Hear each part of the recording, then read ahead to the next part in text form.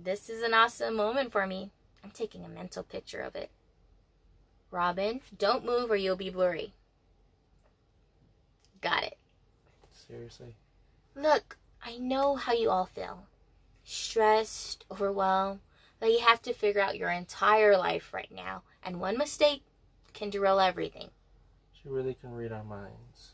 No offense, Miss A, but you don't get what it's like to be us. Yes, I do. Because in high school, I was just like you. Some more than others. I was a GPA junkie. I thought I had everything figured out. When I graduated summa cum laude from Yale and got hired at Google, my life was supposed to be set.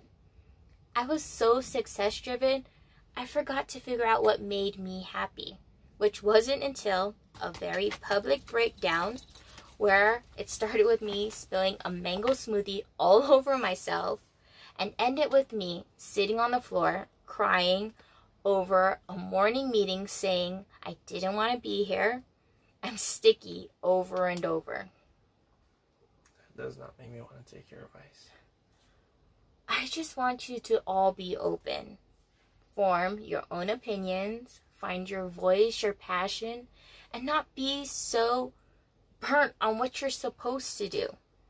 In school, I wish I had a teacher or Michelle Obama who taught me this. Well, being open to new stuff is kind of cool. So I guess your advice isn't total garbage. I know how much that hurt you to say, so thank you.